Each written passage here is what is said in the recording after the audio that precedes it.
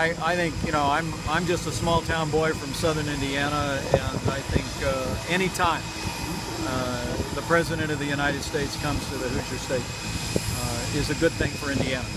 And drawing attention to the fact that we are the leading manufacturing state in America on Manufacturing Day is a positive thing. So I was pleased to welcome the President back to Indiana for the first time since I've been governor, and also welcome the opportunity to talk to him about an issue of great importance to the people of our state. Congressman Bouchon extended an invitation to the President personally to come to a coal mine here in Indiana, and I hope he takes him up on it. We're a pro-coal state.